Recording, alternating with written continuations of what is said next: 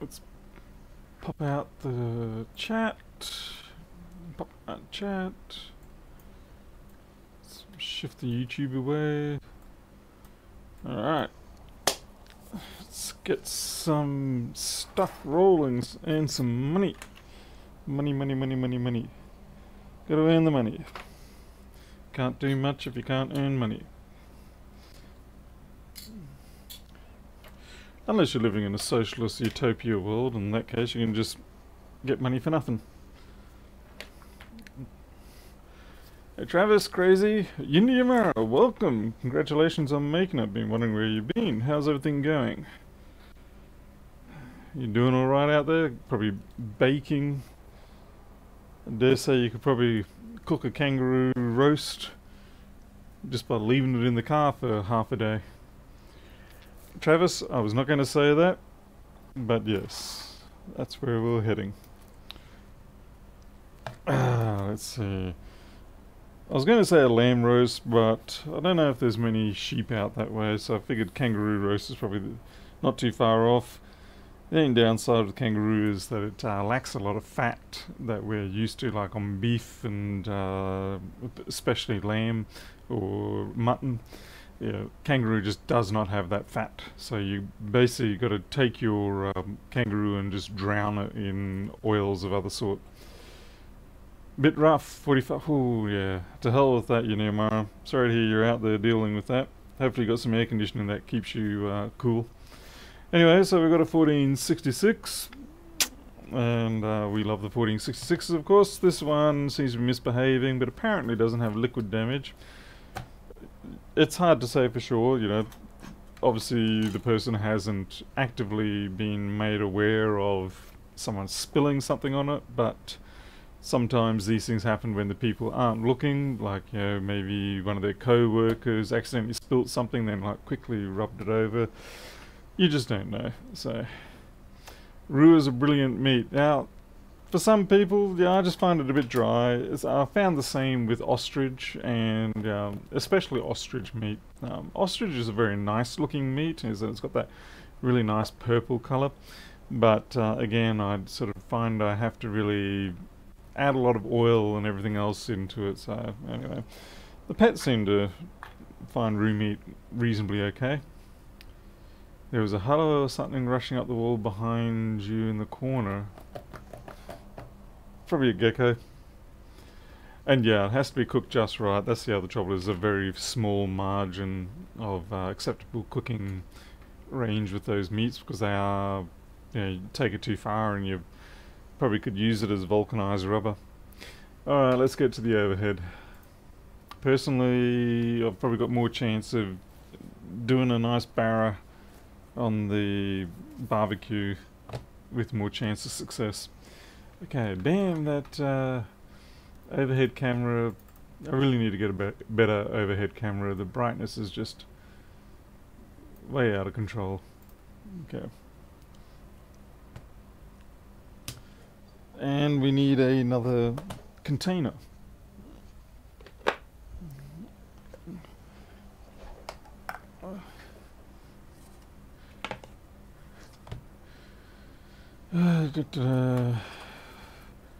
And I've been battling it out today, and well, the last couple of days, with the supplier for the multimeter, the benchtop one that I had.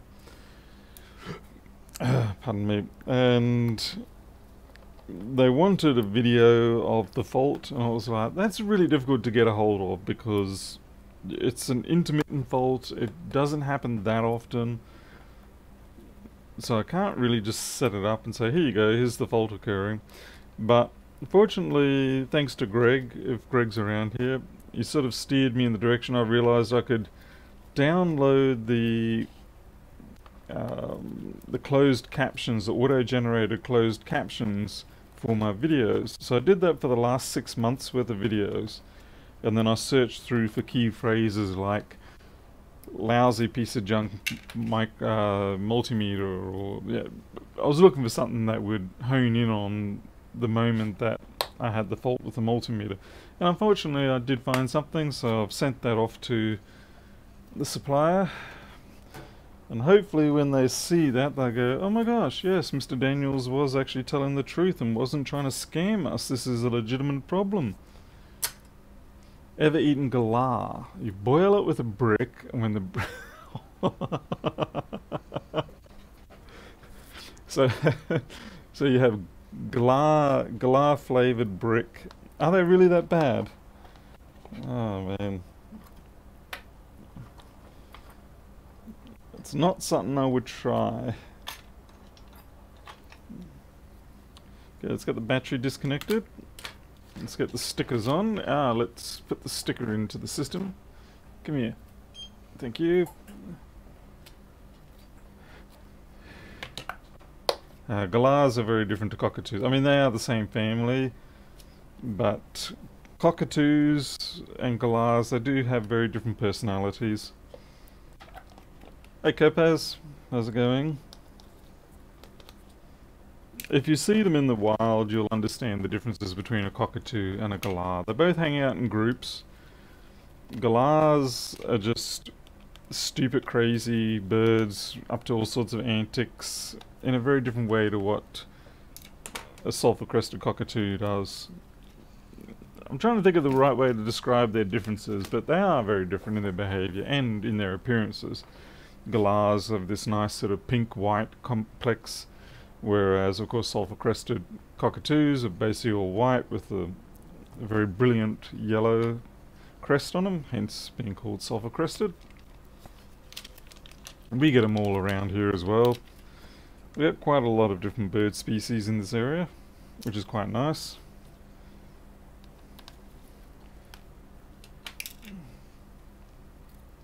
Hey Catherine, Gary, scrub turkey. Yeah, I think there's a... Scrub turkeys are a bit of a nuisance sometimes. They get into your trash. We do get guinea fowl around here too. Obviously some people have let them run them around. Apparently you can tell the difference between domesticated and wild guinea fowl by their colouring. I don't know how true that is, but that's what I've heard. Yiniyamara, there you go. Yiniyamara pretty much summed it up perfectly. Galah's an idiot. Cockatoo's smart, but raucous.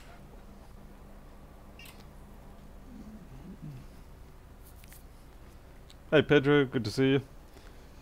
Let's see, power supply is up. So let's see what happens when we do plug this in.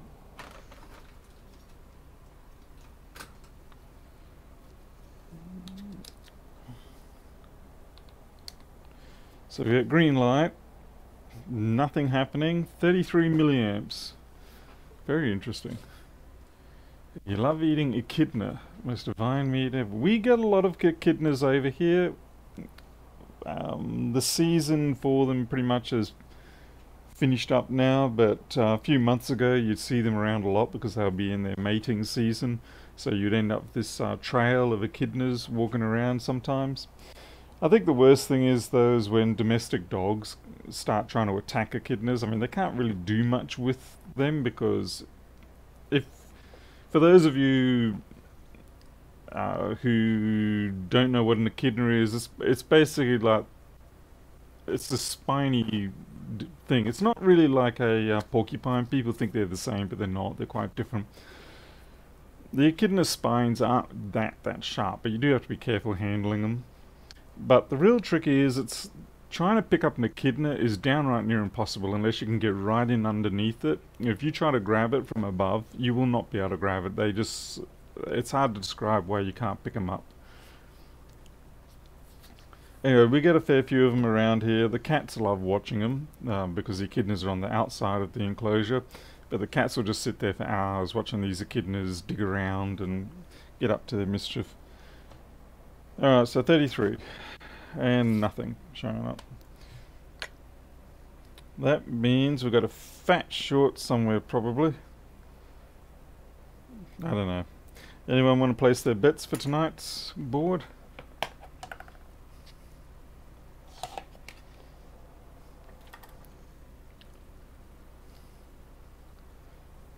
Glass sucked.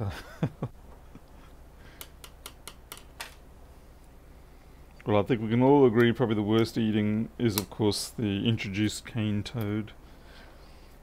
Not many things will go for the cane toad. I know the killback snake will. So if you do see a killback snake, please don't harm them. In fact, if you see any snakes, please don't harm them. But killbacks are one of the very few animals in Australia that can eat the introduced cane toad. Most of the time they'll go for the tadpoles, but they will eat the adults as well. They are not immune to the poison or the toxin of the cane toad, but they can tolerate a certain amount of it. The other critter that can handle it is the quoll. I think the northern quoll can eat them. But again, only a certain limit. Or is it the northern quoll that's really susceptible to them? I can't remember. Anyway, there's another marsupial that can chomp away on them without too much damage, but it will still make them sick. Carp and cane toads. Ah, yeah, the carp in the Murray River is just an atrocity.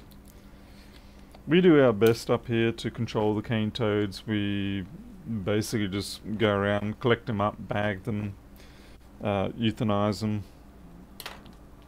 But yeah, you could do that and you'll clear up your area, give it 3 months and you're overrun again with them. I really don't know what we can do about it. It's very unfortunate that they managed to get a foothold. And of course, as you know, they're heading to the Kakadu. Well, they're in the Kakadu now. Yeah, that's a real problem. Because they weren't there when we were up in the Kakadu, but they were getting across the Queensland border or getting close to it, up through the York. But since then, I mean, to be fair, that's getting on 30 plus years, 40 years now. Yeah. I don't trust this new virus of the carp. Yeah, there's probably going to be something that there'll be a jump. The other problem, of course, is if it is really effective, say like myxomatosis, then you're going to have all that organic load in the river system, and of course as they die they're just going to suck all the oxygen up out of the water and everything else is going to go with it. So I don't know what they're going to do about that. I mean, they can continue to manually fish them out, but that's a hell of a job too. Hey AJ. Yeah, I'm not the... Yeah, okay, you must be talking about the other people being the wise holders, because I'm not. Murray cod are just getting back to being a decent amount.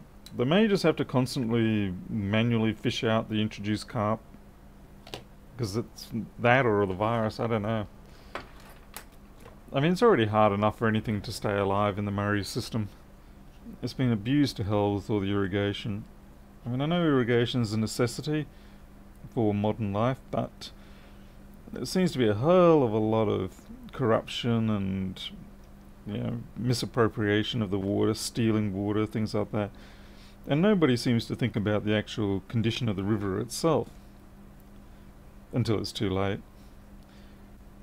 It's like up here, you may have heard they talk about this scheme called the Bradford scheme, where they envisage taking all the water from, say, the Burdekin river system and piping it down to the sort of inner southeast.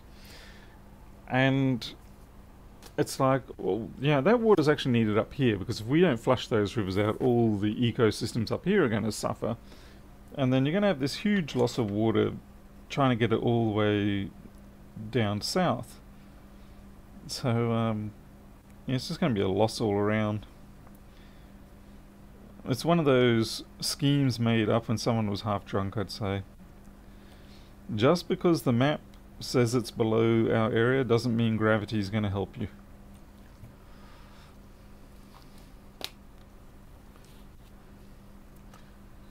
What do the red roos eat to get so big? Well, they're just mostly grass. But yeah, they're big suckers. Alright, this is going to be interesting. There we go. There's our cap. Spotted it. Bam. Knew it would be something like that.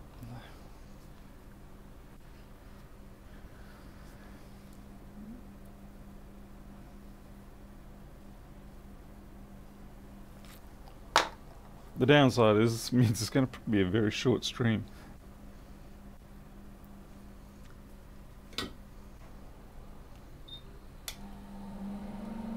Red roos eat grey roos. We get wallaroos here, Yindiyamara. The first time I saw a wallaroo, I gotta admit, I pretty much nearly crapped my pants. Because he was just out in the paddock here, and I was just walking up the road. And he was eating grass or whatever, and he sticks himself up. And I thought, well, you're a little bit big for a grey, and you're a little bit small for a red, but you're like Mike Tyson or something. You do not want to mess with a wallaroo. Those things are just incredibly muscular.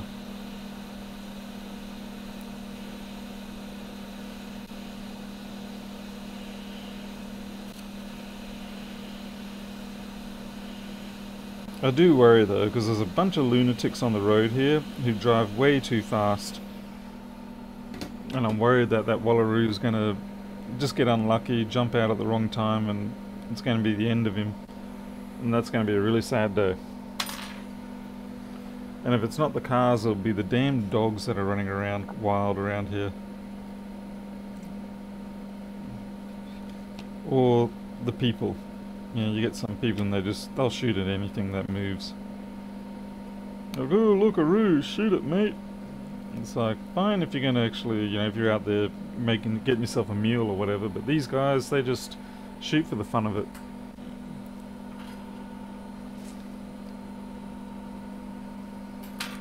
Alright, let's see if this boots now. I was having a panic there for a minute. I couldn't see any exploded caps or corrosion. I was thinking my guess was going to be wrong. And that was going to be something, that was going to be hard sort of thing to swallow, admitting that I was wrong.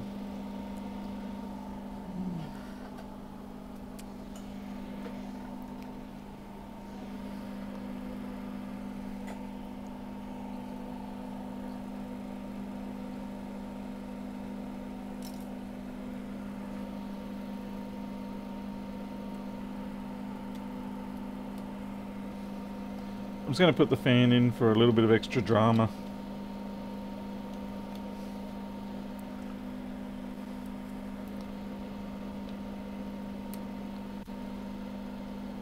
Ooh, it's actually still dead. Okay, that's a bad sign.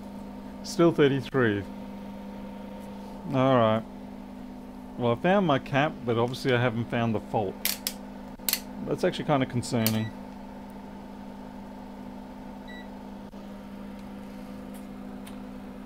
Even more concerning is my lack of multimeter software.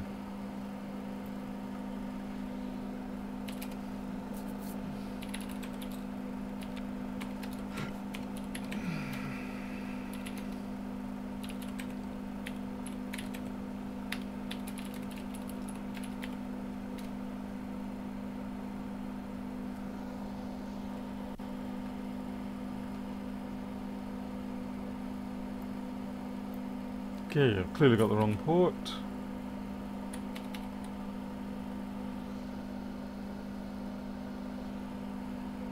Oh, for goodness sake.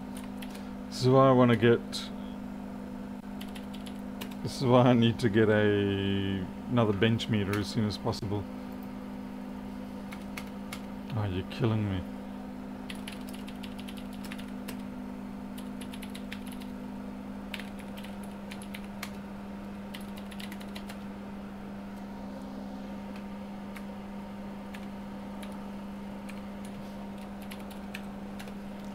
That's better. That took way too long. Alright, so it looks like we will get to explore a little more. So we've got a dead cap there, but it may have taken out a lot more, or it could have been something else that caused that cap to die, as opposed to the cap dying and being the fault. So let's have a look at our voltages. 1.3, that's not very good for PP bus. 3.4, okay, so we've still got issues on PP bus. Hmm. 1.3. Not good. There's not enough current. We've only got half a watt going through, so I can't really blame it on any infrared yet. So we'll have another look, see if we can spot another fault. PP bus fuse. Yeah, except I probed it on this side. Alright, we're testing the fuse.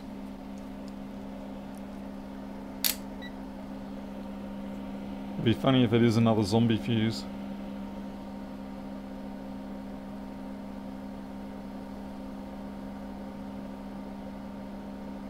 You gotta be kidding. What is going on here?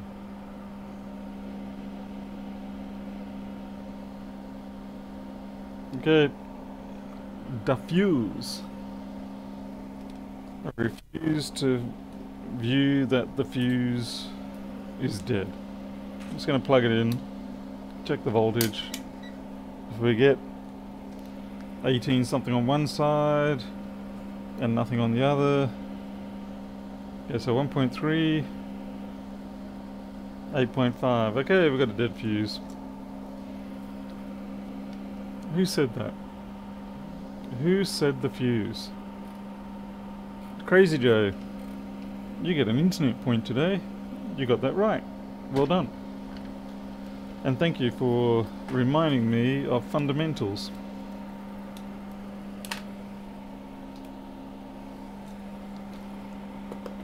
Paul cannot refuse the fuse, yeah.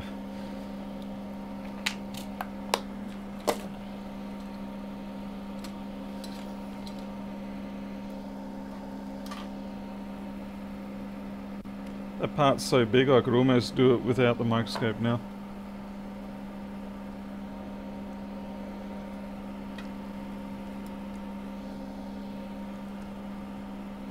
Let's see if I can actually do that without the...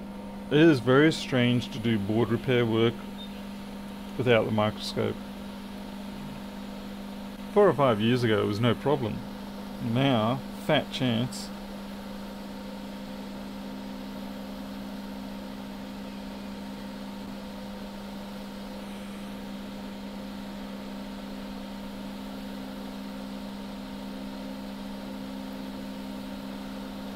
It's also a lot harder because you can't see when the solder is starting to become liquid.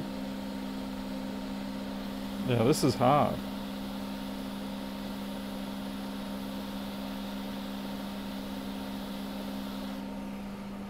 Yeah, I don't think I want to try that again.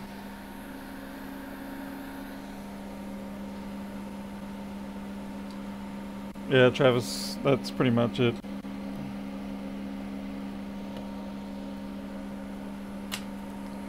Well, that wasn't a zombie fuse, that was genuinely dead, that one. Or at least I'm pretty sure. Because it was reading pretty much open circuit. I think the voltage that we were picking up was just sort of like a voltage that comes through the various chips and parts on the board that happen to also have a connection to the PP bus, so it's kind of like a bleed voltage. Right, I don't believe I've got a replacement fuse for that model as a new device, so I'll just use an old one. Thank you, Unimar. Thank you for dropping in, it was good to see you again. And also thank you for providing the clarification between galahs and cockatoos. I did need that. Much appreciated. And I will see you next time. And you take care of yourself, and hopefully the heat doesn't beat you up too much. Yeah, that fuse is fine.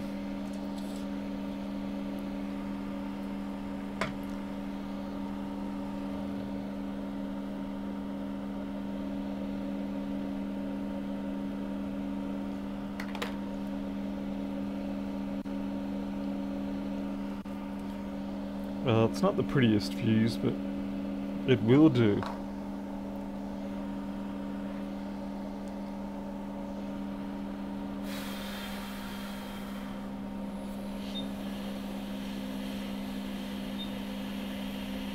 Hey Greg.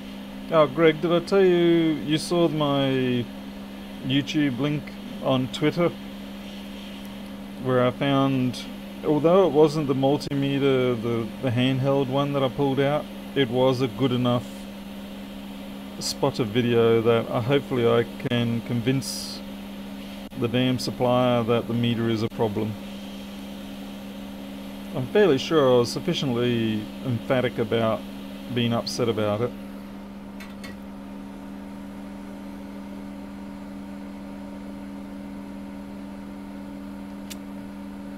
My email address, it should be on my website, the pldaniels@gmail.com. I do have vanity domains, but I really don't use them. Yeah, early 2000, everybody was wanting vanity domains, but in the end, it's just easy to go Gmail these days. Plus, Gmail's got superior filtering, which is amusing to me, considering that I made my early fortune writing and selling email filtering servers software. Kind of glad I don't do that anymore. That was hard work. Crikey. Not that this isn't hard work, but no, it was still hard work doing that other stuff. Because the things would change so rapidly between email server program, daemons changing like postfix and sendmail and stuff like that, and then the spammers changing their techniques, finding new problems in the decoding engines of different applications, like Outlook was always a favorite one, stuff like that.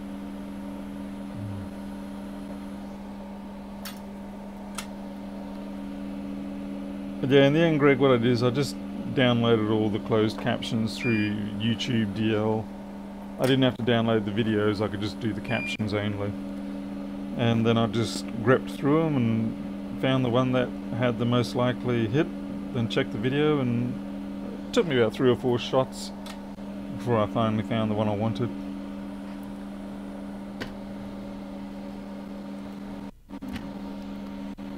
Alright, got a new fuse. We don't have a replacement cap yet. I'll wait till it's running. We don't need the cap for it to run. Certainly not under normal lightweight loads like this. Pardon me.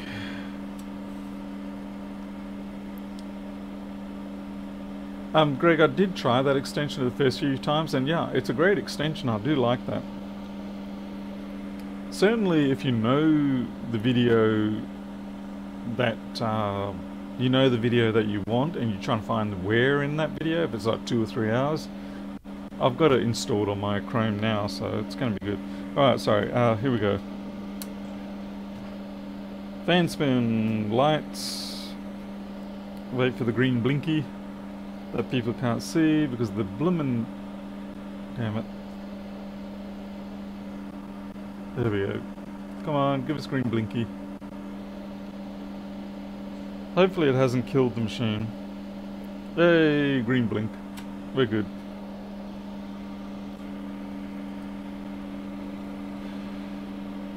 So we just got to put the cap back on. And I might actually be able to clean this up without having to ultrasonic it. That'd be nice.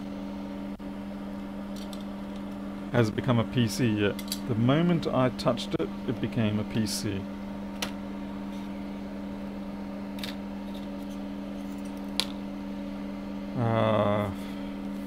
Okay. I was going to say, these are slightly different, I think. Oh no, it's that one down there.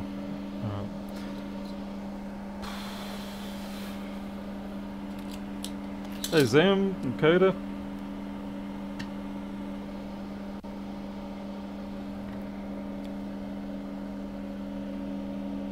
Okay, we're just going to take any one of these. I'll try and make it a little easier for it to get detached. I'll just put some leaded solder down. These caps don't like being heated too much with the hot air. They do have a bit of a predisposition to cracking and popping.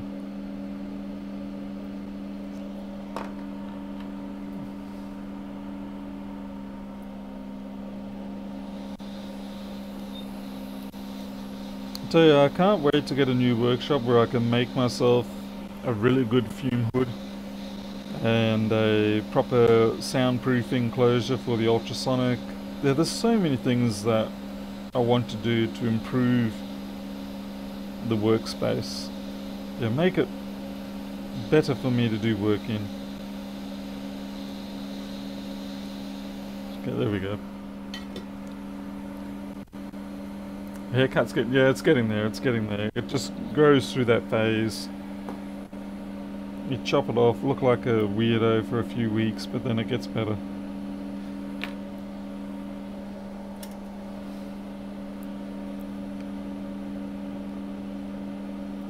My wife says I'm like Carol Brady from the Brady Bunch. You can do anything, yeah, you can chainsaw the hair off and it still ends up somehow looking okay.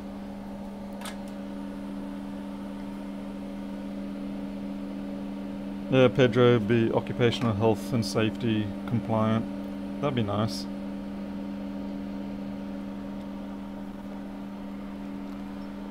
Kodo, I was looking for some donor boards on AliExpress earlier. Is it normal to have them solve no CPU RAM? Yeah, that's standard. Anything that's actually valuable on those boards, they take off. RAM, CPU, PCH, and sometimes controllers, like ISLs and whatnot, depending on the model.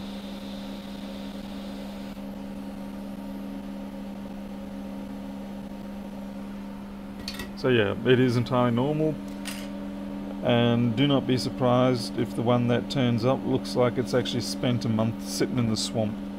That's entirely normal.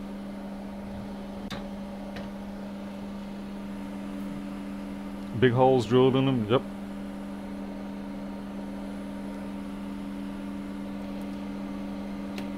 Okay, let's try to see if we can clean this up so we don't have to actually ultrasonic this board.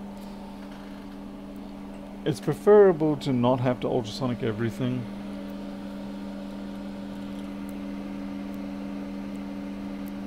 But sometimes you just can't get the flux sufficiently cleared out and you've got no choice, you have to succumb to the ultrasonic cleaning. Damn it, and I'm thinking I'm already there. Nah.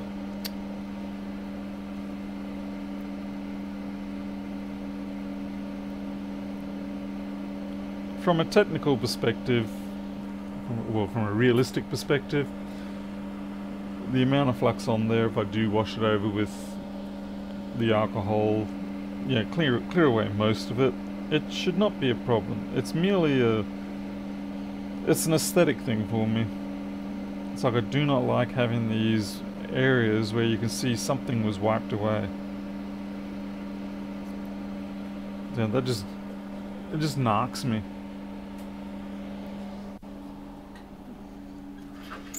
Oh, I gotta fix up that hinge.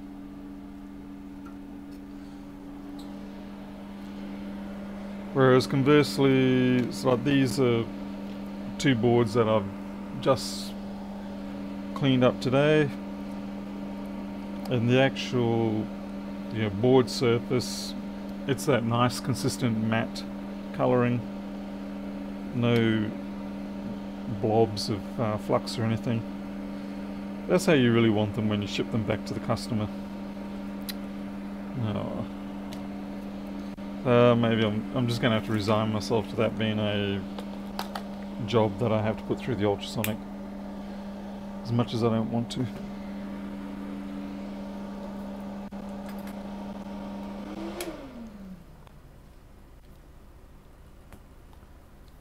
Scrub it with some ultrasonic solution. I don't think so. That's rather caustic, that stuff. And then you'd have to rinse it out with water and then stick it through the drying. Well, probably need to have the thermal paste fixed up on it anyway.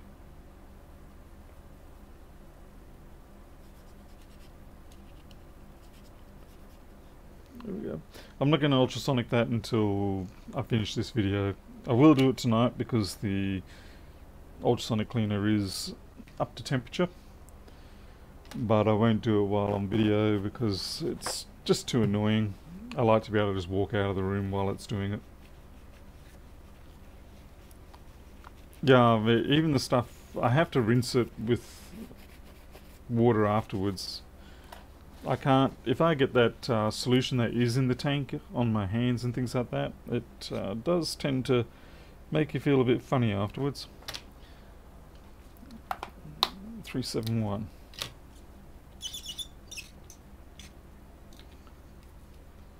Zam, thank you for the €229. Yes, flex board view. I need to get some more work done on that. I am doing a lot of stuff in the background that you obviously don't see until the final release occurs. But there's plenty of work being done on it, particularly with the open board integration stuff.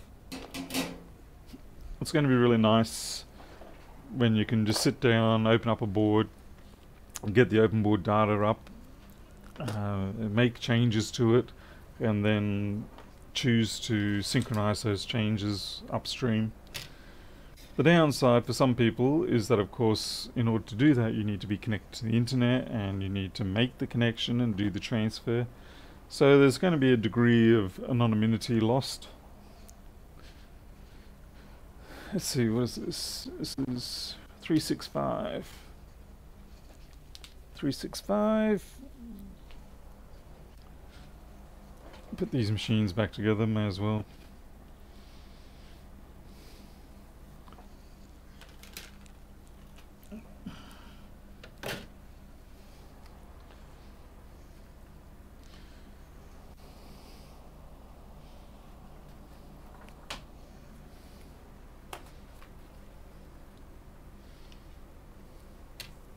Yep, Martin can see you.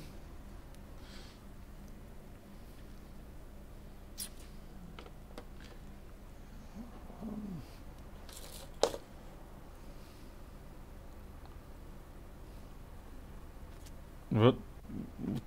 Where's Pelnoth? Is he around? But I can't see him. At least I don't think I can. That is way too much. Ah, that is... must be an air bubble in there. It's no good. There's 6 skills.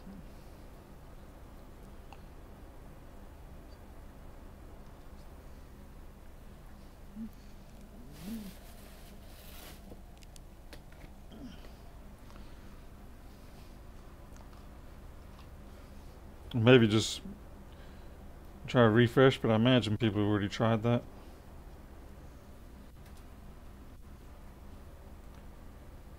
Hey Jim, sorry to hear that.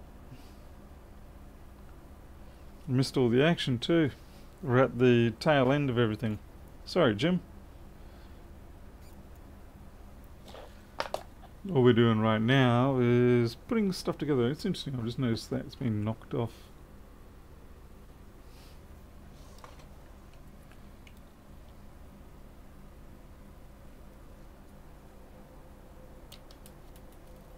You're kidding me.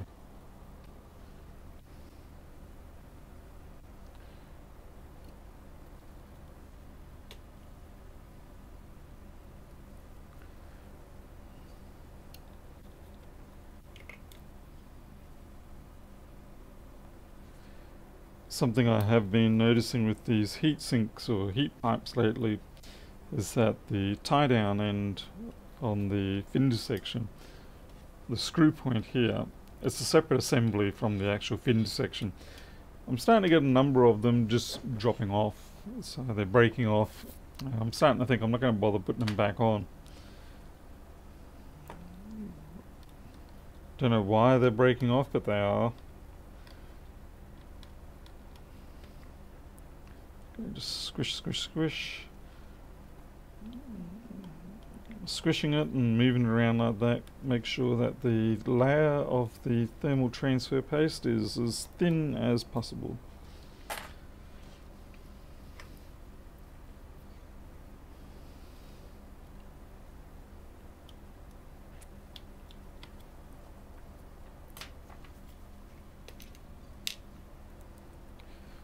Trying to think, was this the backlight one or the SMC one? That's the backlight one. This is the one we did last night with the backlight failure and the corrosion around here and the controller. Just getting that back together. Hey yo.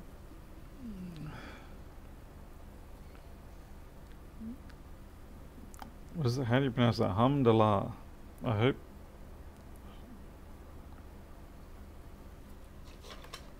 The 3X. Oh, pin-off's here, right. Now I can see your pin-off.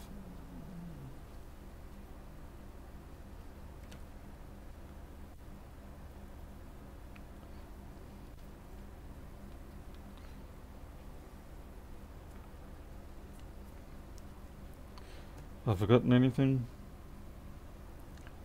I've got the rubber shroud on. Yep, everything's good. Sometimes you gotta ask yourself these things. It can be easy to forget. And then 10 minutes later you're cursing because you've got to reassemble or disassemble everything once more.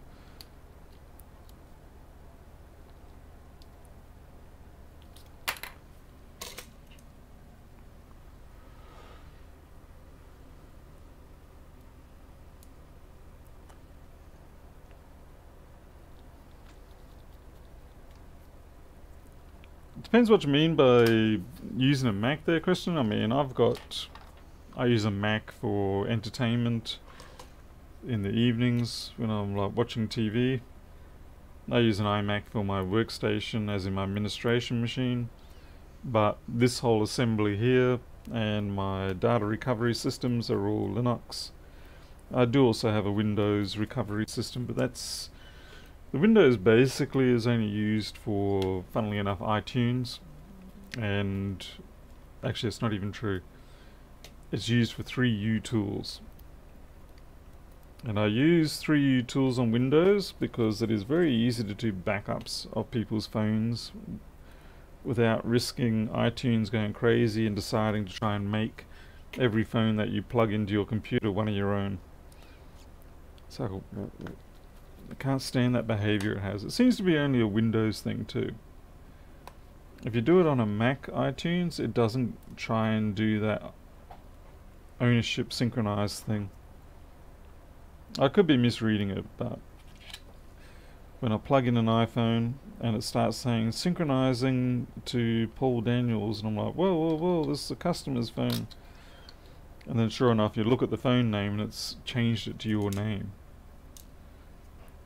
So I don't know why it does that. I don't like it. iTunes has control issues. That it most certainly does.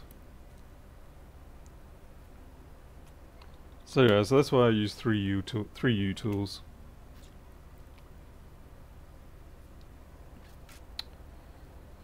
Jay, maybe they're just preparing for the Windows is Linux with a Windows desktop manager. I don't know if they'll actually really ever do that, but it is an amusing thought experiment.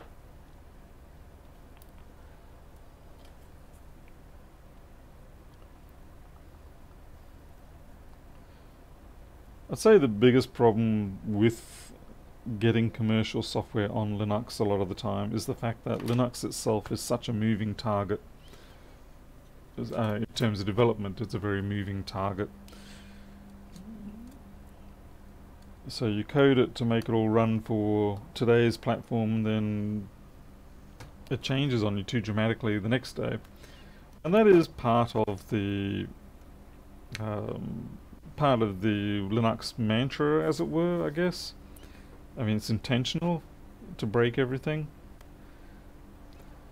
But I think, well, I don't know.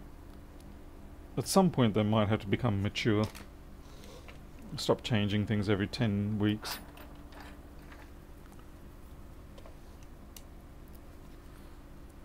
Andrew Hughes, Blaze, hello. I've got Linux going on my Chromebook. Hey Paul Hal. Hey Mr. Anonym. Sorry, a few people I didn't see slip in there.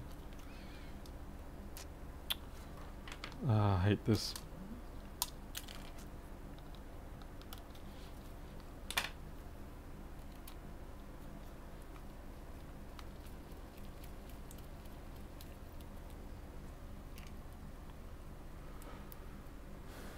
In my experience, there are as many driver problems on Windows as Linux does. I would tend to agree with you, Penov, yes. I think what's helped a lot for Linux is the trend that we seem to be seeing of there being more of a universal API layer. Well, maybe not API, but like take, say, the universal video, what is it? Universal Video Protocol or UVP or something like that. And then also same for audio devices. So we've got this generic layer or interface that everybody can use, and that just makes it easy for the manufacturers, it makes it easy for the driver writers, that sort of thing. I'm not talking about USB. God no, that's a disaster. But yeah, a lot of the video devices that I plug into Linux now will show up as a UVB or something like that. I'm trying to see what it is.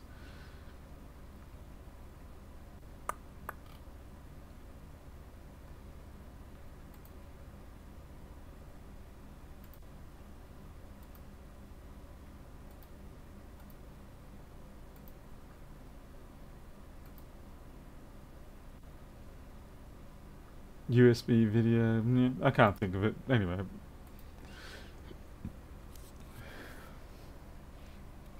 But just having some sort of standard, even if it's not the best standard, is better than no standard when it comes to trying to get people to write stuff that your system can support. UVC, that could be it. What's the C stand for? Universal Video Communications? Universal Video something?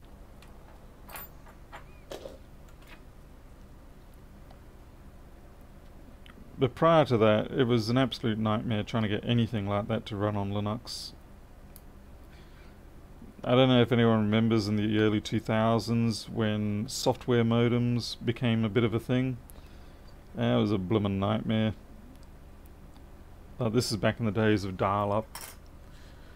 USB video device class. Ah, okay. Thanks. But yeah, you essentially had to have, for every different software modem, you end up having to have a special driver for it to load the right firmware and things like that. It was a nightmare.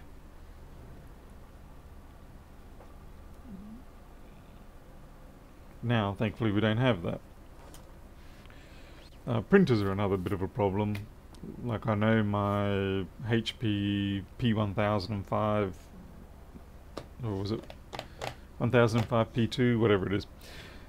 It needs firmware loaded in each time I restart. It's a pain. Personally, I prefer printers when they can talk on the Ethernet port and they've got their own built-in PostScript. So all you do is you just send PostScript to them and that's it. End of the day. The other second acceptable alternative is what is it? What's the HP one? HCL, HPL, HGL, something like that. The sort of thing you'd see in the HP LaserJet 4s and whatnot. And it became a bit of a second standard for cheaper devices behind PostScript. I think it was PCL4 or PCL, Printer Control Language, that's it, PCL. So if you can support PostScript and you can support PCL, you're fine.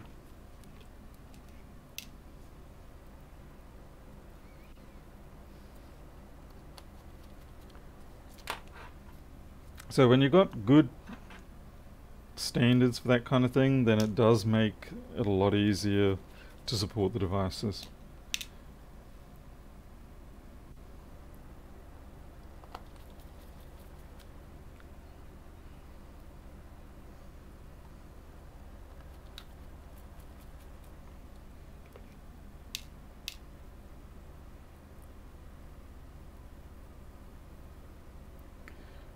At least with AJ, at least with Linux, I mean the kernel is basically the same.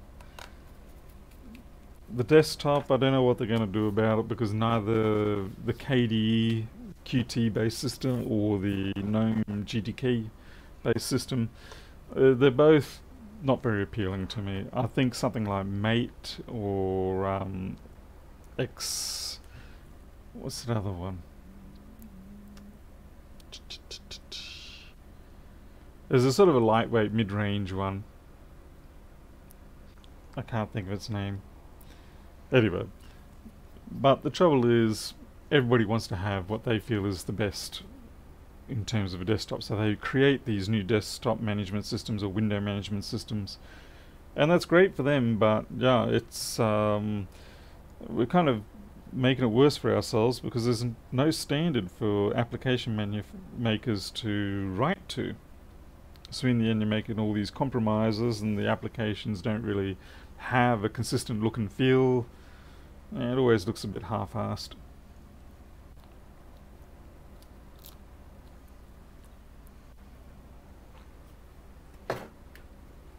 No, yeah, 3U Tools is a nice application for the fact it's simple, direct, does what you want. Like you just press backup and it backs up your phone.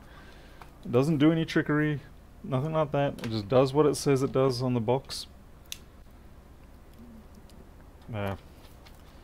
So what I have with my backup machine is it's just like a Intel J1800 or J1900 CPU, and I have a little 128 gig solid state drive in it, but then I also have in a swappable tray, you know, just a front loader tray thing. Every it's like 1 or 2 gigs, 1 or 2 terabyte drive I'll just throw in there, and then when that fills up I take the drive out, put another one in there, and that makes it very easy for me to keep very long-term backups of customer phones. It's not because I want to snoop through their stuff, but it's because I know that a lot of people have this tendency of 6 to 12 months later going, oh, I busted my phone, you didn't still happen to have a backup of it, did you by chance? And so that's what you can do. You can just pull out the old drive, fire it up, give them their backup. I do, of course, ask the customer to say, look, do you not want this to, you know, be persistent? I won't do it if you don't want me to. But I find most people are more than happy to have a backup of their phone somewhere around. And most of them will just take it home in a little stick. Hey Mario, thank you. £1.49. What can that get you these days? Get you half a pint?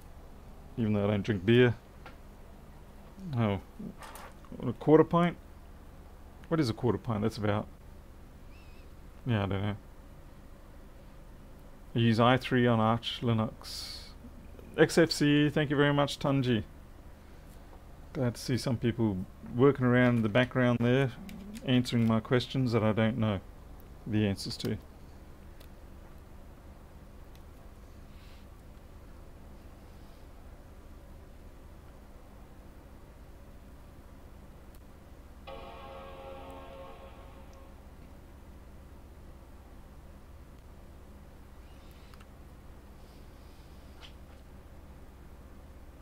Oh, I love the unicorn, by the way. I just saw the unicorn. What's going on here?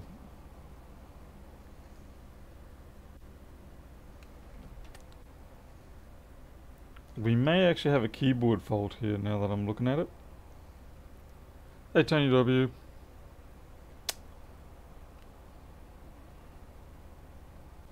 Well, I did respond to the power, but that's not a guarantee. Oh, we've lost backlight again. Oh, shoot. Alright, now I know what I've done here.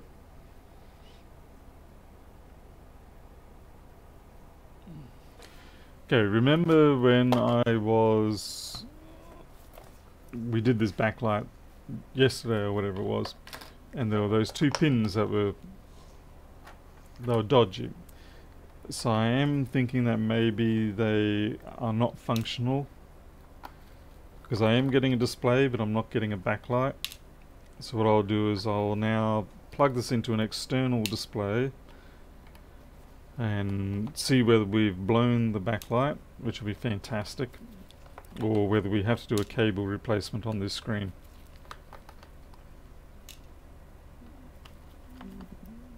I'm not sure which. I'd certainly much rather a blown fuse. This is the downside of if you don't get a job finished in the one sitting, it can lead to these issues. So yeah, that was my mistake. Not a good one to make.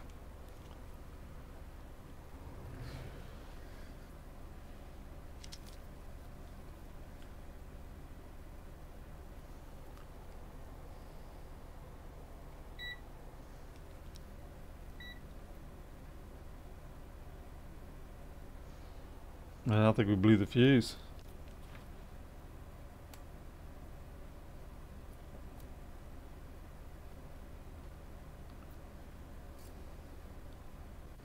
That's not even plugged in right anywhere, but that's not the cause of the problem. Damn it. Could have just wasted that entire repair.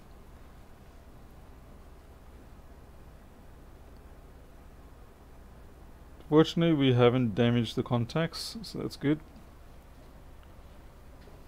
I'm just going to plug it in and then check the resistance to ground on the backlight.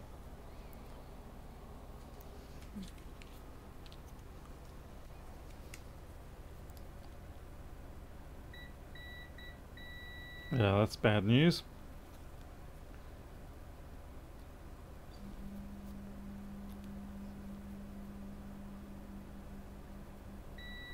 Yep, they're shorted in there. Bugger.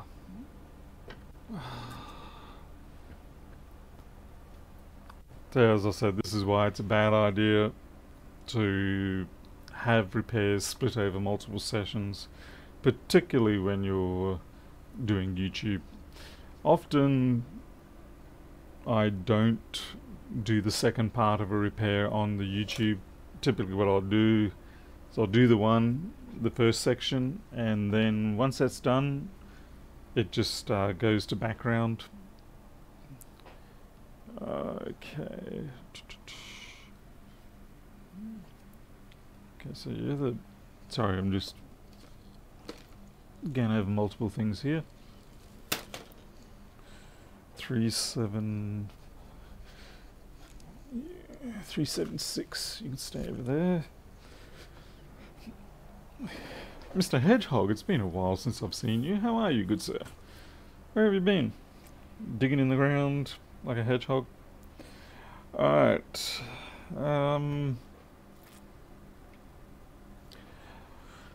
Well, Murphy is certainly earning his keep today, because this means I now have to take the entire board out, because I need to... or do I have to? No. Basically I need to take the screen out, split the front off it, and change the cable. Seems like you'd only have to review the first video, but the trouble is, reviewing the first video is... it takes time, and it should have been in my notes, but I'll admit that was my own personal oversight there. See ya, 3X. Okay.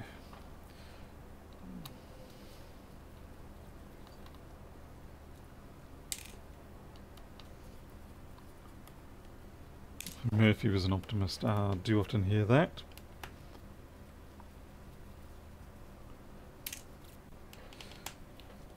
So we'll get this screen off, and then we will split it and hopefully change the cable without significant damage.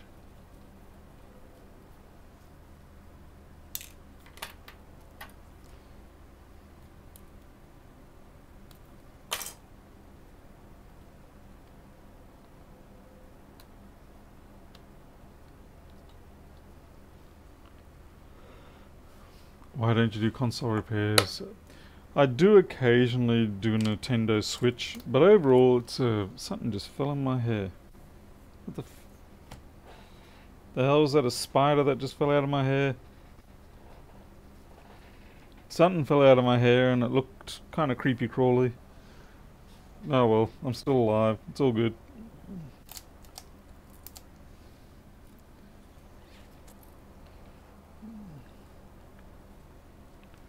Didn't die today.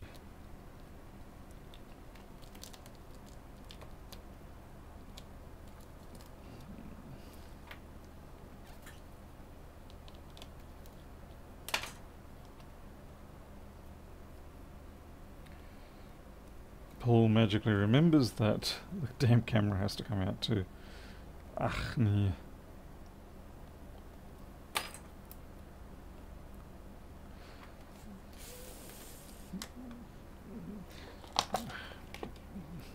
Words starting with the letter F.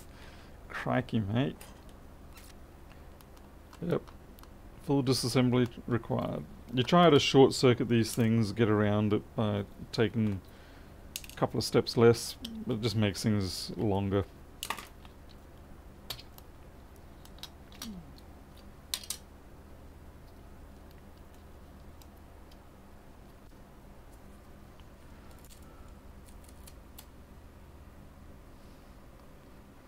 Hey Barry. Silly, yeah, the big problem I've got is just simply lack of space at this point.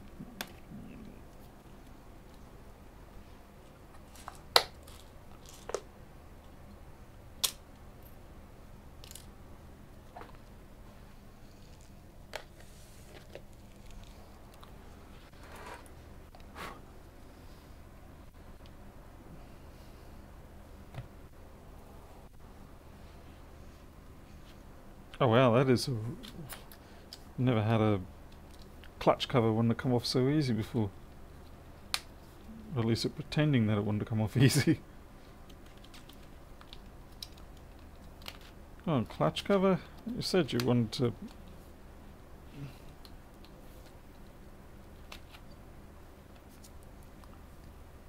Any more bank updates? No, nothing yet. Not until at least Tuesday or Wednesday, probably Wednesday next week, so we've still got a week to go, and that'll be because I'm waiting on the bank evaluators to turn up.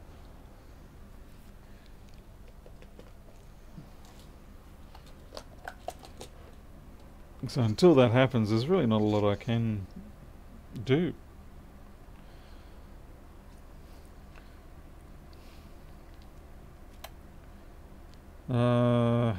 Right. Get the heat pad out.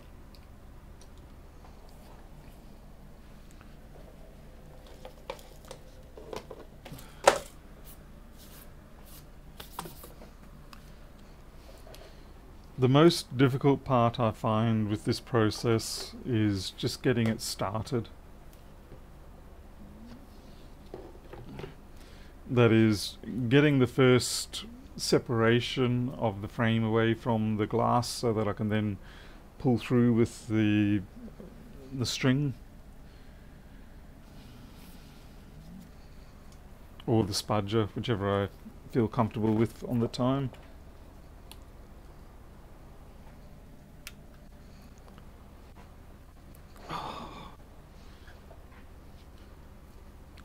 Jim, yours, what? Your home loan refinance comes through tomorrow. Nice. Well, I'm glad that's working out for you at least. Let's see.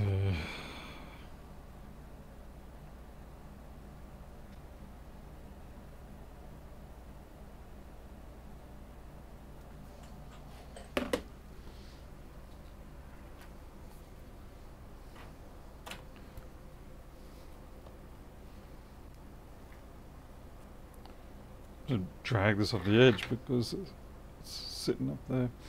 I usually like to try and start up around this corner here.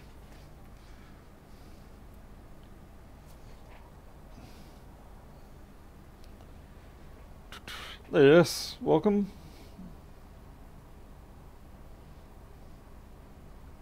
Hey Nelson.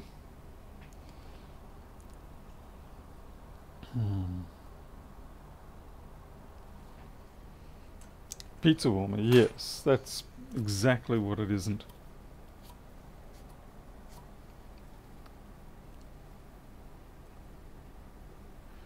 AJ, what 2 hours trying to speak to the Commonwealth Bank? Ah.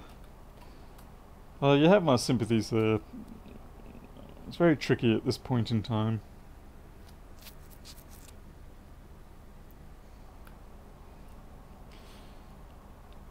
Now, the only bits of advice I can give with doing this kind of work is that, one, don't try and attack it from the outside coming in, because what usually happens is that you just damage that rubber seal that's there, and once you've damaged that, you won't get it back on properly.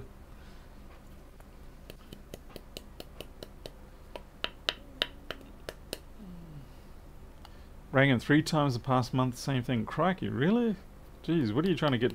Don't you have a branch there?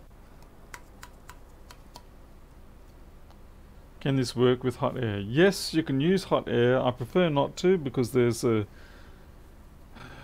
You can make a... Might be easy to make a mistake and accidentally put too much hot air in one spot on the LCD panel itself, and you will cause a permanent discoloration. Whereas at least with this, yeah, you're not going to... Chance of causing permanent discoloration at 80 centigrade is not very high. Okay.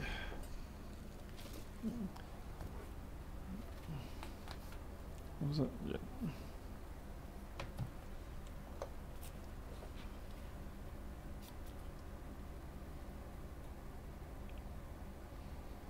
Crikey, this is a tough one. There we go, gotcha.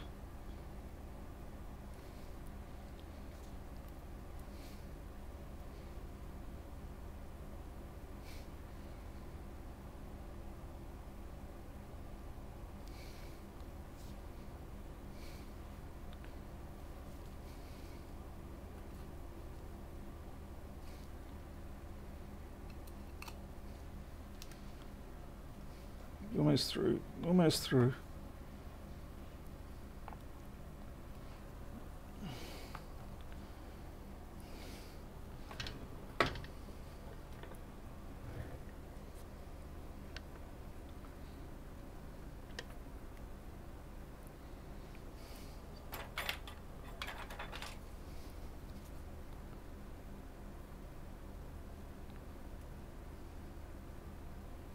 So I'm trying real hard not to upset that rubber. I have seen some people who can do this process exceedingly well, very quickly. They're absolute masters at it, unlike myself. I don't know, they've just got the confidence and the feel to do it very quickly, and that is not me. But they certainly have my respect and awe.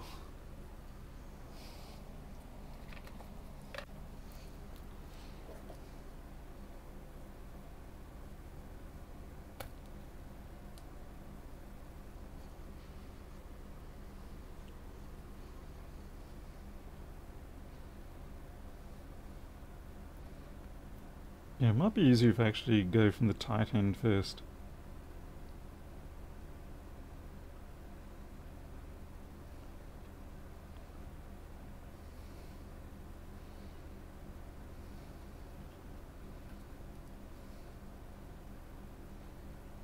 Oh, for flip's sake.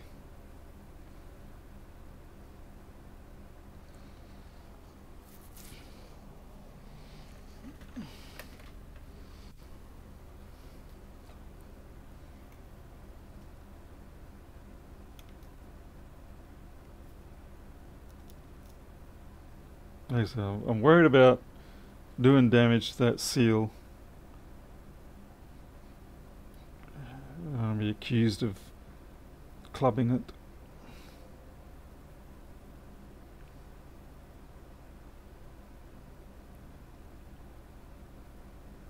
Hey, finally.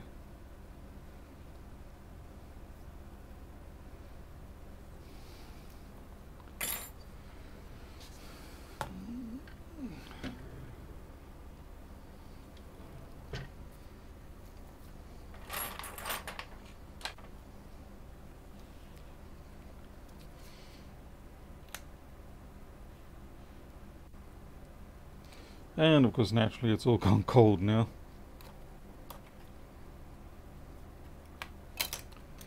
So I'll put it back on the heat.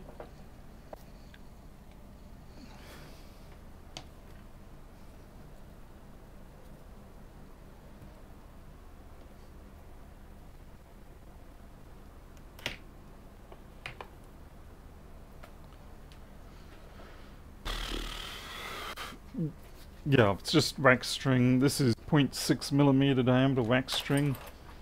It is a little weak for this job, but so long as you don't rub it too much against the edge of the frame or the front bezel, it should be okay. I saw some hot stones. Nah, still got to heat them up though, don't I? Hey, fixing things. How's it going? Soak thread and IPA. I don't want any IPA around this area. All it takes is one drop to spread in the wrong area, and you've ruined your display.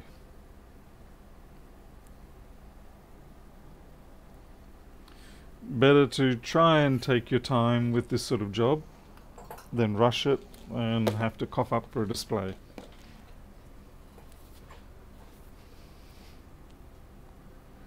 Floss, yeah, it's too weak and too small. It is 80 Copaz, yes. But it's not freedom units, it's adult units. Okay. I find it easier if I go across the top sides first.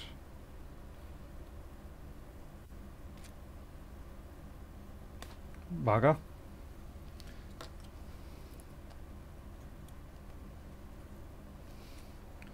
At least once you go through, once you've got the starter, then restarting it again is pretty trivial. I said restarting it again is pretty trivial. There we go.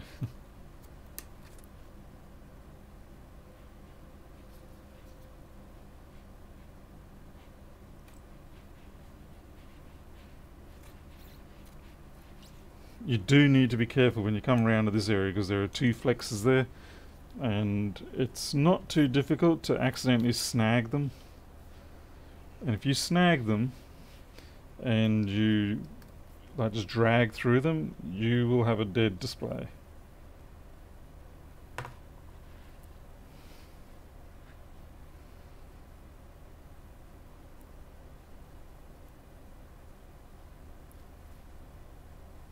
Okay, it's getting a bit cold there. Like I said, better to take your time. Really should put some more. Actually, I might just do it from this side.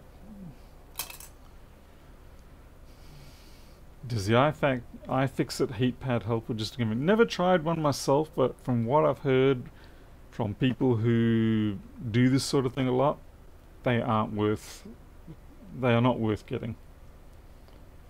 Any way to swap that hideous silver bezel to black? You could always take it off and paint it. Pardon me. Who's Daniel? Daniel Cotiga. My name is actually Paul. I don't know what it is about my name, but I get a lot of people calling me Daniel, and I don't mean to be offensive, but it's a little bit annoying after a while. Even the bank email people have occasionally called me Daniel, and it's like, ugh, man.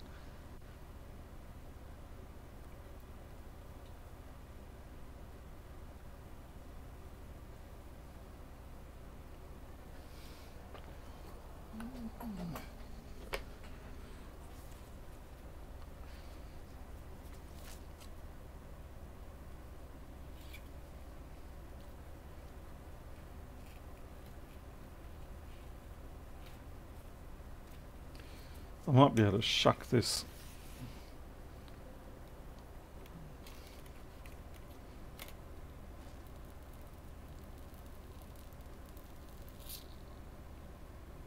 Yeah, that's the trouble with shucking, is that it has a tendency of picking up the actual adhesive.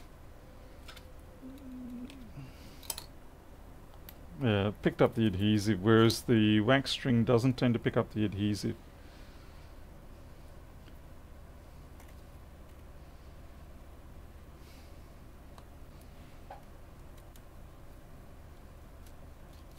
So if you just pull it up and gentle, you should avoid that flex. Should. You'll know if you catch it, believe me, you'll know. So will your customer.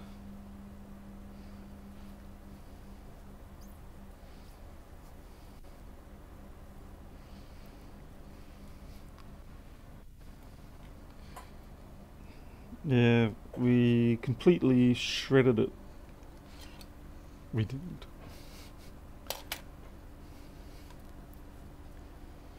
Alright, needs a little bit more heat. Damn it. Okay, this is where I will take a chance with the hot air. Set to 250. Full blast, and just point it to the outside. Keep your distance.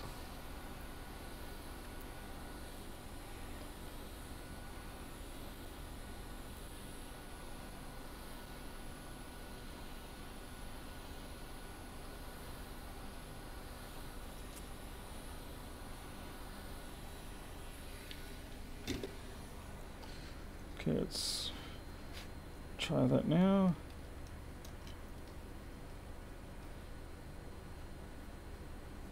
Come on, you're almost there. There you go. Beautiful.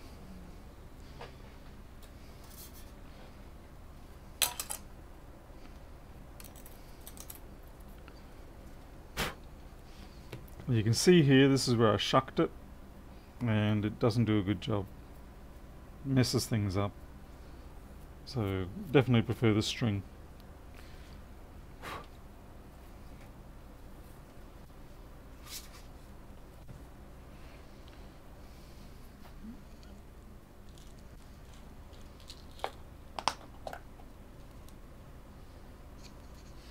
Fixing things. Expect a few iPhone 12 glass repairs. All the glass... What? The ceramic glass is not even protected on the sides like the older style LCDs with the bezel. So they've just got exposed glass as the impact taker. That's brilliant. It means Apple gets more replacement phones done. Yeah, these are the flexes. So you can see if you accidentally get the leading edge of them, you can very quickly ruin your day.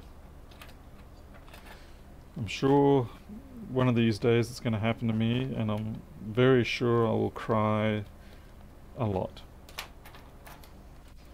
Fortunately, at least 1466 screens are now becoming almost affordable.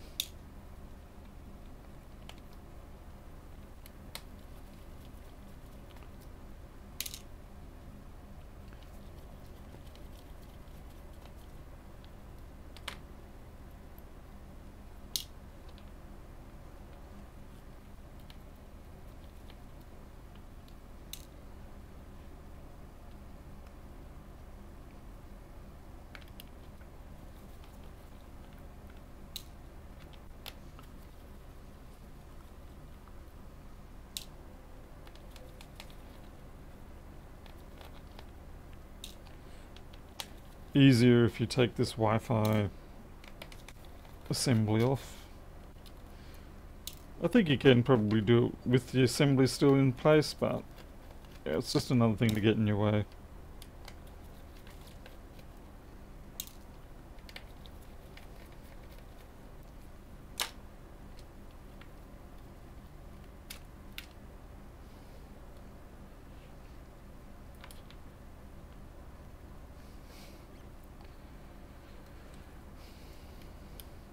Okay, 2 more itty bitty screws.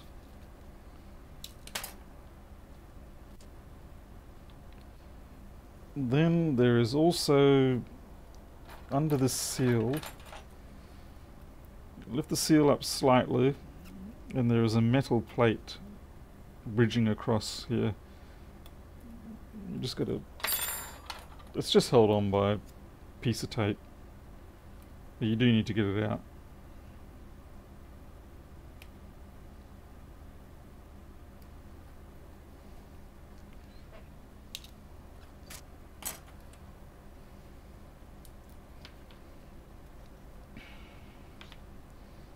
Okay, let's get the screen to flip up, give the flex some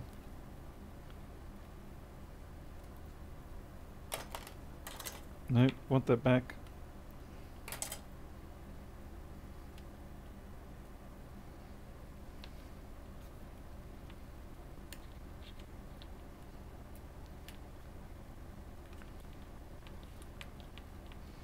There we go. You can't really see the detail there, so I'll show under the microscope.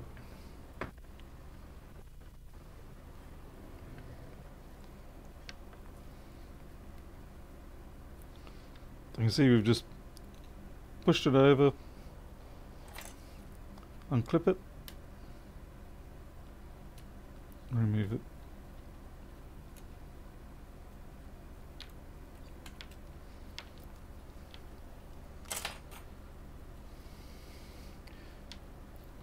Barry, at least you're only watching it.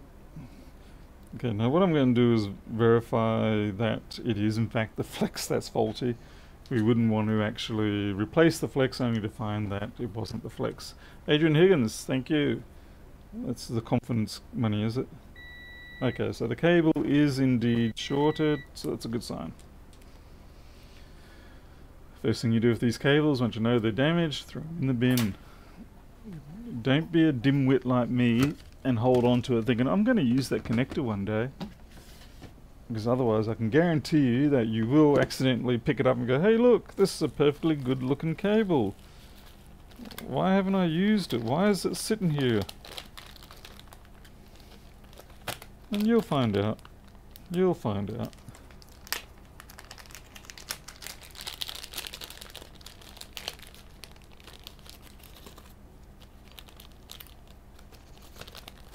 Okay, new cable.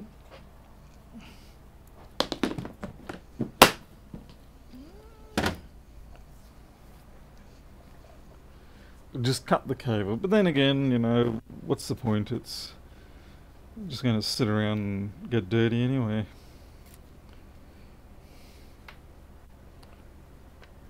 Yeah, you may as well toss it if you're not going to use it, or at least that's my point of view.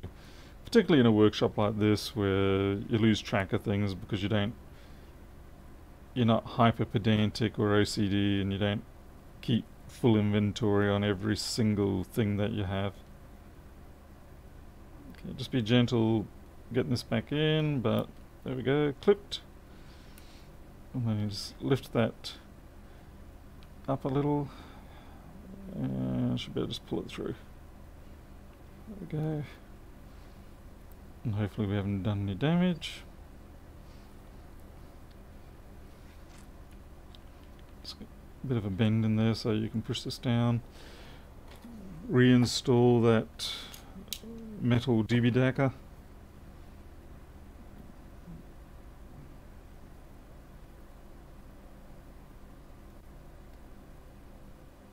That's the professional name for it, the DB DACA.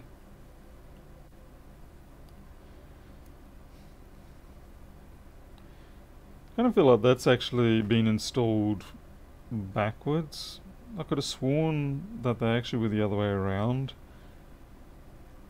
But this one is in fact installed this way because the tape was on that end. Anyway, that's how they did it. Don't blame me. Apple did it that way.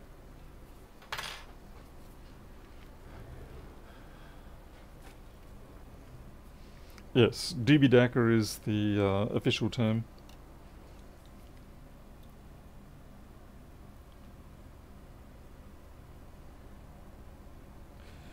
No, the cable suffered a failure because it had corrosion, and the corrosion caused the backlight pins to essentially fuse onto the ground plane at some point, somewhere.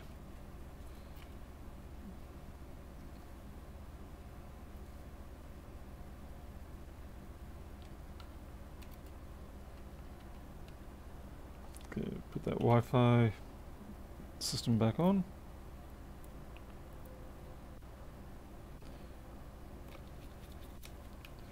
I am not a great fan of having to do this particular process, but at least it is doable. You know, some of the jobs that you come across, you sort of think, nah, I don't think I'm going to do that. I'll just cough up the extra money and, you know, buy a new display system. The first thing that comes to mind in that respect is the display flexgate issues. Now, I know it would be a repeat problem, but at the same time, I don't really fancy going along and wiring up 20 or 30 fine wires that will probably fail anyway. Hey Corey, how's it going? Fixing things, how's the family? Well, yeah, we're all just waiting out to hear from how the home loan goes. Just everybody on tenterhooks.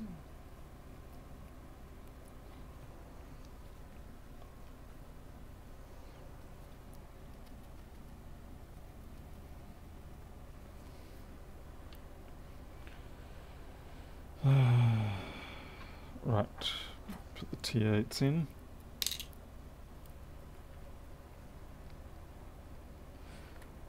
Yeah, there's no denying, with regards to the M1, there's no denying it works well in the environment which it's designed for. And I mean, that's basically what they did. They said, what do we actually have to make this thing work for? Whatever we don't need to make it work for, we just cut that out, and then we can make it work just for the design that we have. It's smart thinking. The downside, of course, is that it does... yeah, it may become a limitation later, but who knows?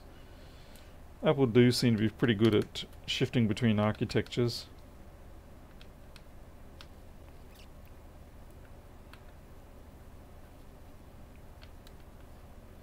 Okay.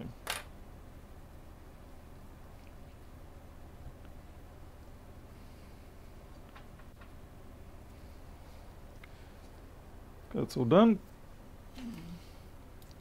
Do you test before reassembly? Why did you just ask me that? Why? You like... you're the sort of person that gets kicked out of the workshop. Saying things like that. Asking questions like that. What are you, an apprentice? It's like unspoken rules.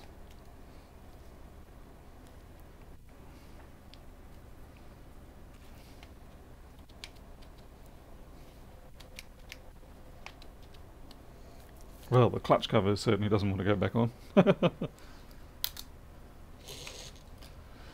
Alright, let's follow the example of the apprentice and let us test.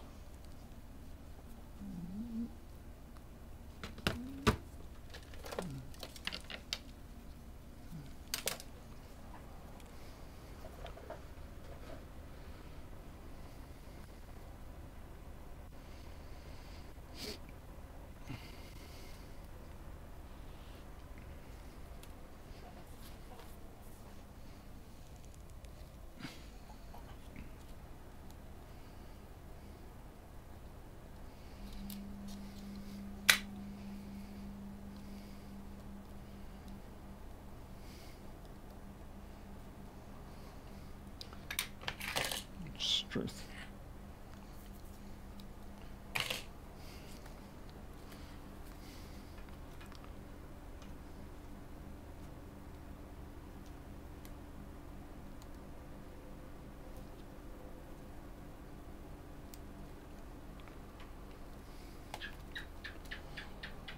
Shut up, Gecko. Alright, let's see how we go. Hey, any 555.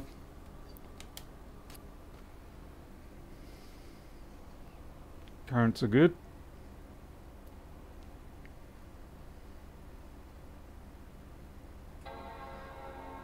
Screen flashed over, so that's a good. Damn it. Oh, right. We haven't changed the backlight fuse yet. Damn it, Apprentice making us do stuff that we didn't have to just then. Gave us a panic moment. See, this is why apprentices get kicked out of rooms.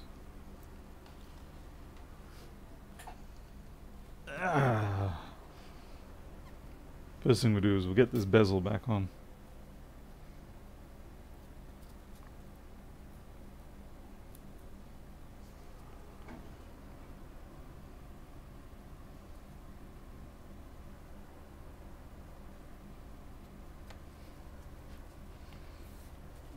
It really does need to get warm again, and then I just, put a bit of pressure on it.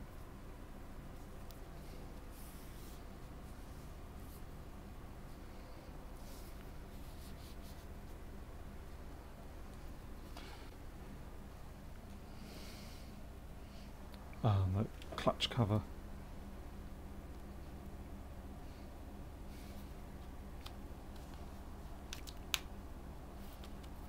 Honestly, yeah, I understand the concept of these clutch covers, but by golly, they can be a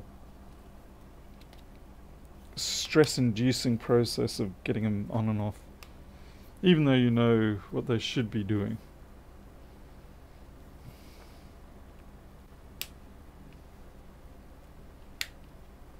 There we go. Finally, back on.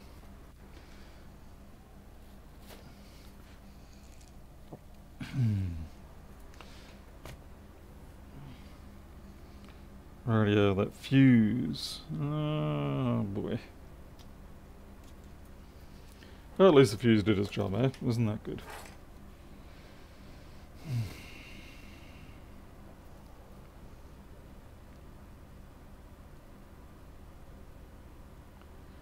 Yeah, Corey, that's what I'm doing.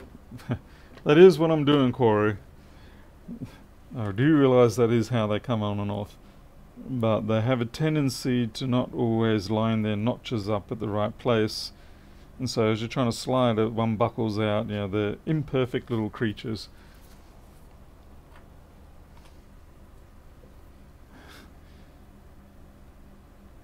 Corey senses the aggroness in me now. He's like, okay, I'm out of here. Paul's gone a little bit crazy.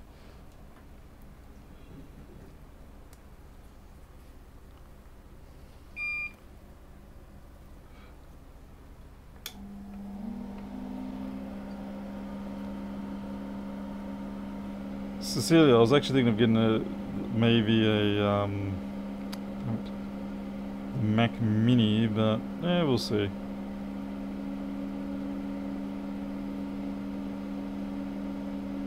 No, don't go join forces with the MOSFET.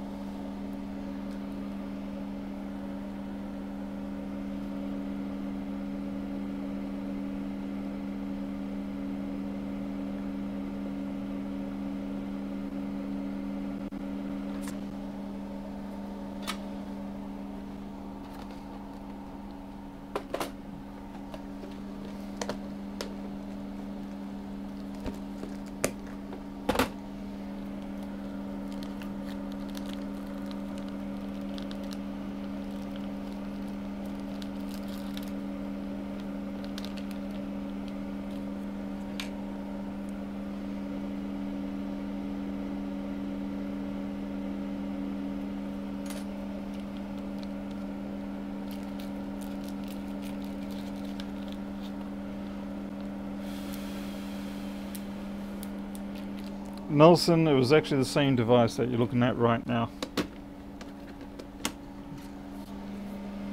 Precisely the same device.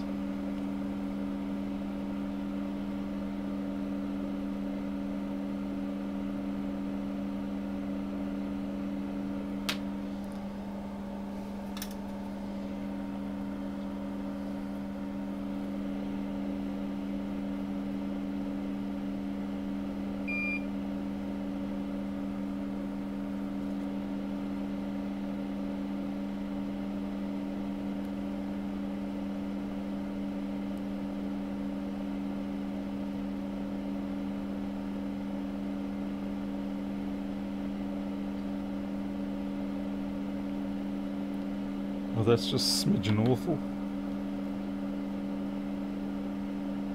All this because I don't want to use hot air. Frickin' awful.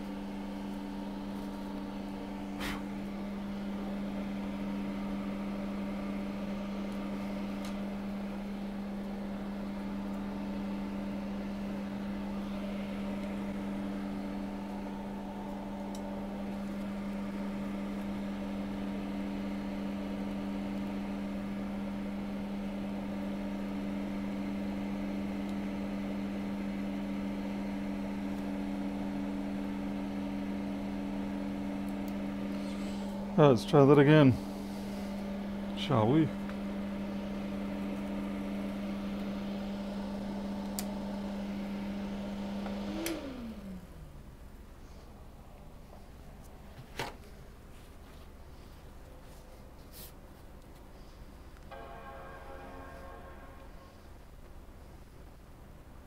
Apple logo.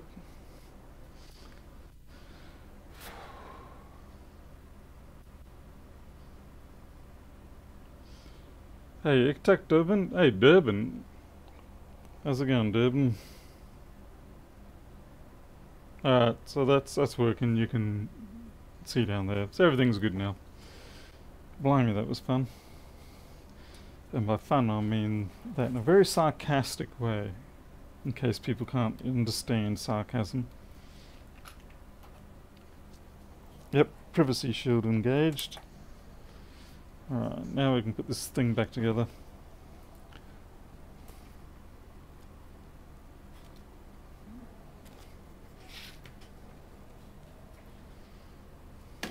Ah.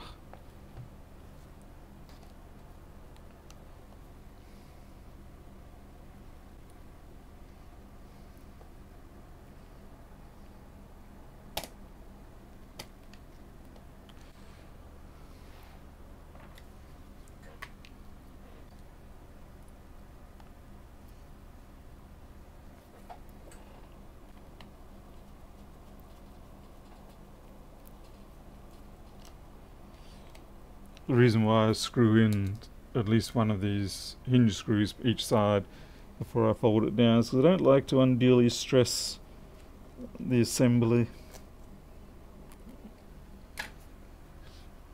Oh yeah. So at least if you do that, you know, it stops it from having a edge stress point or anything like that.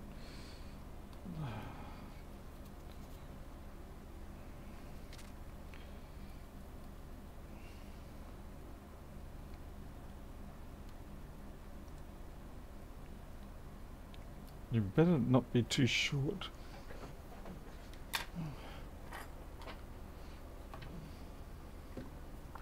It's getting close to the point where I need to go to bed. Yeah, that's too short. So I can't.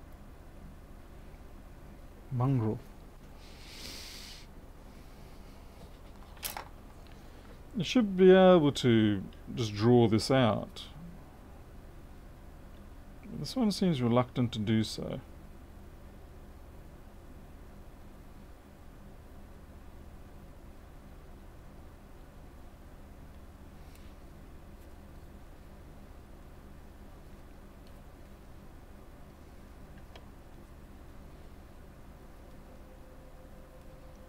Good enough yet?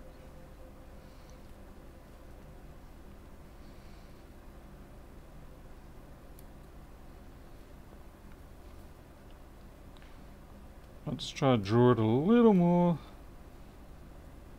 I am holding the... I'm pulling on the cable, not the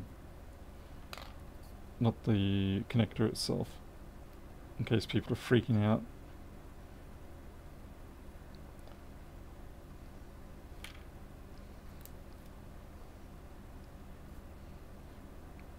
Okay, that's better. Only takes about 1 millimeter or so. It's enough to make a difference. Pull it until it sounds expensive. I like that. That's pretty much true. It's kind of like tightening up bolts. Torque it till it, yeah, until you get that sickening feeling in your stomach.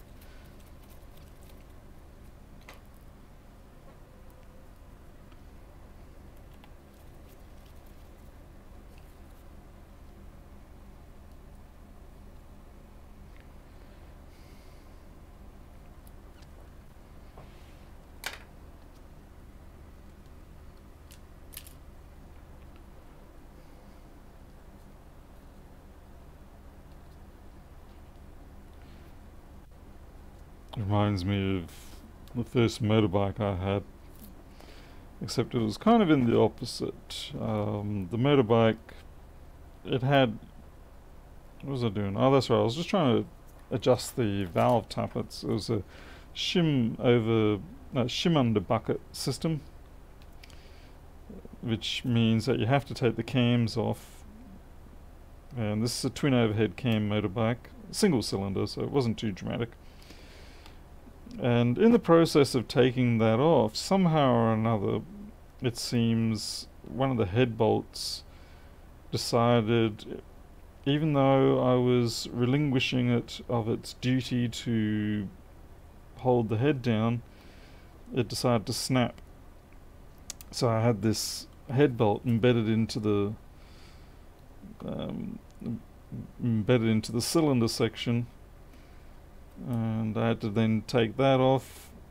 Thankfully it was able to just slide off, and then get on my push bike, because I no longer had a motorbike, and drive it right across the other side of town with this hefty weight in my backpack, take it to the engineering shop and get them to take the bolt out for me. But yeah, I wasn't torquing it up, I was actually undoing it, and it snapped clean and free.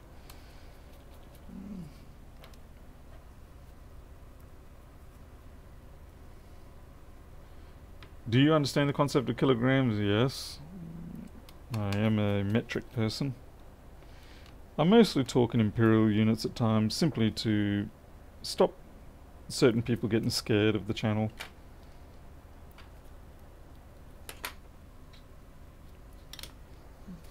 Australia is both. I mean, we are officially we are officially metric. We have been for quite a long time. I'm fully versed in metric. But sometimes when dealing with humans from across the Pacific, it's easy to talk imperial. And of course, yeah, some measurements are imperial.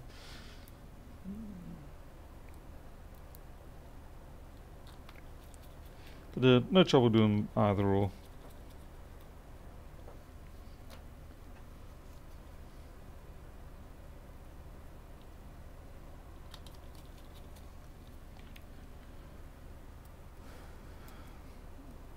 Now, Kopaz, we don't mention such names.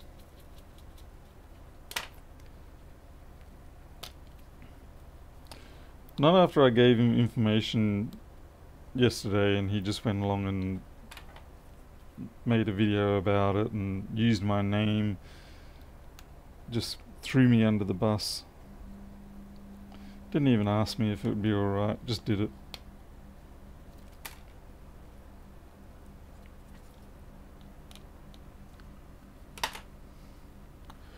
Did you see what happened to Romain Grosjean? Slammed his... Oh yeah, I actually saw that, yeah. That was pretty amazing. The name didn't catch with me.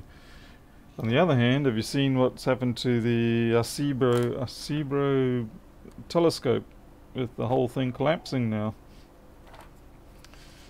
On the upside of that is that at least people won't be throwing thousands upon millions of dollars into GoFundMe's or whatever to try and maintain the place. It's end of life now.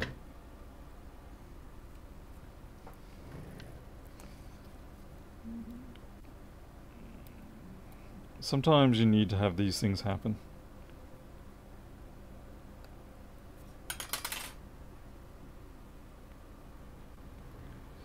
Okay, I need to adjust this. Sorry.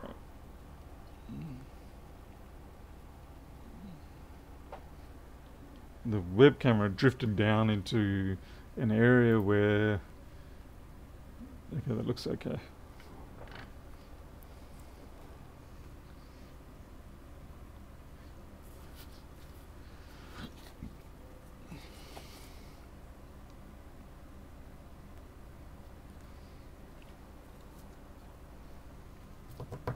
Trying to think if there's anything else I need to do.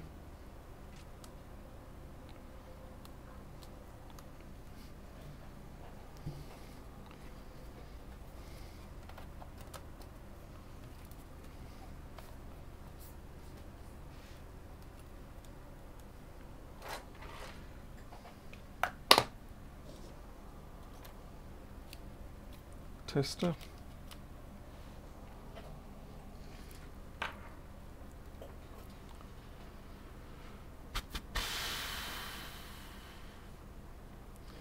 Yeah, I saw that there was an earthquake involved in that, maybe triggering it over. I get most of my information from Scott Manley. I find him to be particularly easy on the ears, and he distills information down nicely.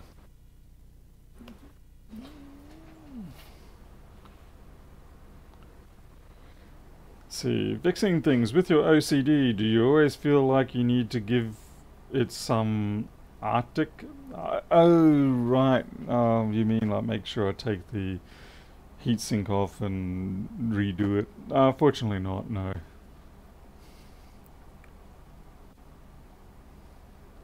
Where do you access Scott? Just on YouTube. Scott Manley. I'm pretty sure it's Scott Manley. Fly safe. That's his catchphrase as he finishes up each video. Kind of like Lewis saying, I hope you learned something. Yeah, Scott Manley. He does a really good job of distilling information out. Let's see, paste.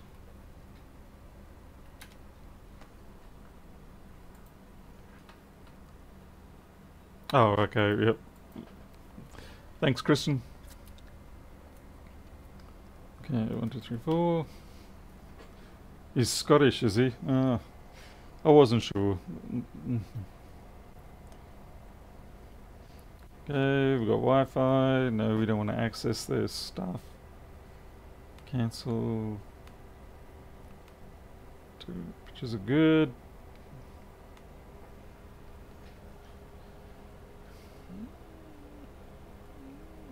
Yeah, Greg, hopefully it works for him. I mean, I think there's enough.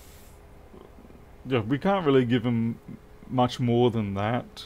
They kind of have to approach a little bit halfway across the bridge and accept that, yes, it was that meter I was working with, and yes, I did power cycle it, and yes, my software is reporting the values correctly. I did mention to them that if they look at the video, they'll see that I don't look at the computer screen, so I'm not actually looking at the values presented on the on-screen display. I'm looking at the multimeter, so I can only hope.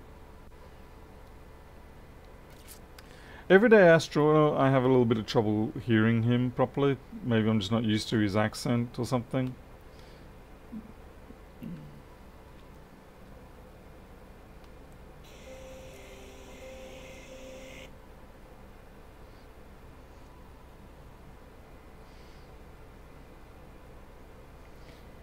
$3 amps, that's about right. Okay, 25, 26 frames per second, that's pretty good. Okay, heat pipes reacting properly. We're just going to check the keyboard on this.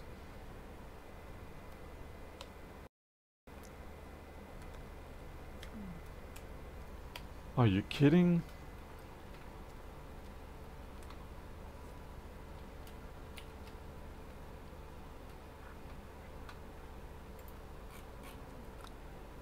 Okay, just let me know if we're still connected here. For some reason my chat window just died out me. Alright. Okay, let's see how we go for the keyboard.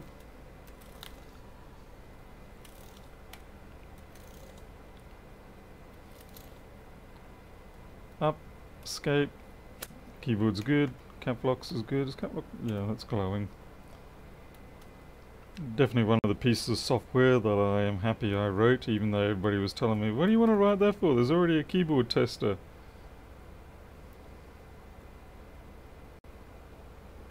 So, but not in a way that makes it useful for me doing this sort of work.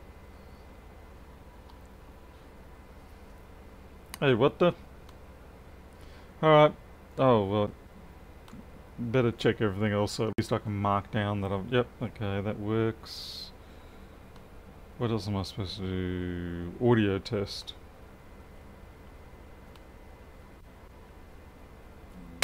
Okay, microphone works. We know the speakers work. Fan's doing fine. So the machine's up and running again, so that's good. Alright. Shut that down. Shut down.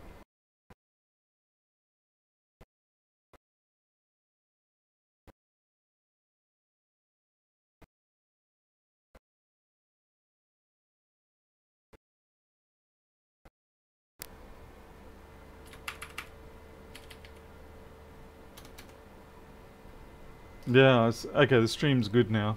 I don't know what happened there. Something, must be the midnight glitches. Anyway, so that's it for tonight, and I may see you tomorrow, depends what comes in. Maybe there won't be anything, it's just the luck of the draw. Can't tell what the post person's going to bring around. So until then, you'll take care, and I will be back when I'm back. I'll catch us all later. See ya.